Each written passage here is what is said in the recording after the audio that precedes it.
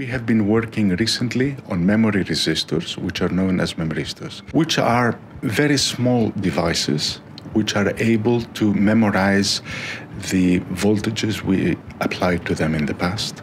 They allow us to store a lot of information in a very small space, and potentially we can put many of them in a very tiny space and store an awful lot of information.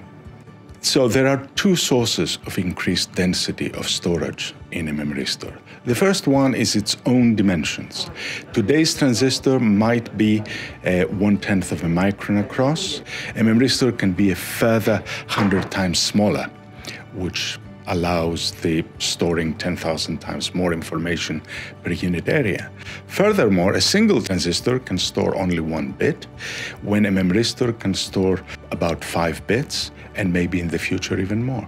The way we program a memristor to remember a state is by applying small pulses on it. The more pulses we apply, the bigger or the smaller the resistance is going to be after the application of pulses.